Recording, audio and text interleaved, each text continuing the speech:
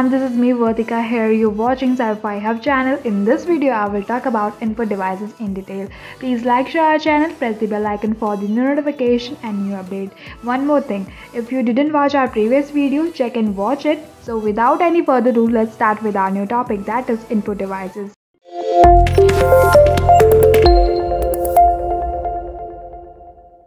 Those devices which used to enter data for processing in a computer or which transfer information or instruction to the computer from user. Now there is lots of example of input devices like mouse.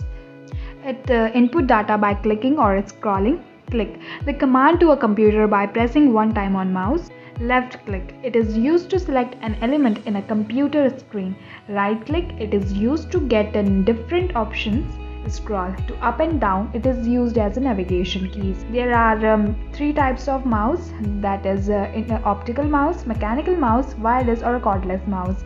Optical mouse, arrow pointer is controlled by light rays emitting at the bottom of the mouse. It is most commonly used mouse. Mechanical mouse, arrow pointer is controlled by a small round ball on the lower side of the mouse. The use is reduced now. Wireless and cordless mouse, it is a wireless device which coordinates with the computer through infrared waves. Second is keyboard, which input data by pressing keys. Simply keys, the buttons which are present in keyboard. There are lots of keys like enter keys, caps keys, numlock, space button, backspace, shift button, navigation keys, delete button. Keyboard can be connected in two ways to the computer by using a USB keyboard and PS2 keyboard.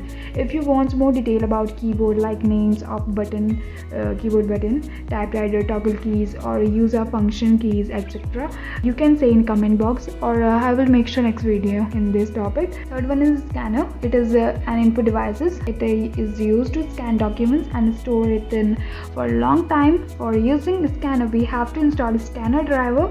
It can be installed through CD or visiting the manufacturer company's website. Fourth one is joystick. It is an input device used for playing games on a computer. It is very easy to use. It can change the press, direction and speed of its control stick while user playing games. Stay connected, stay blessed. Thanks for watching our video.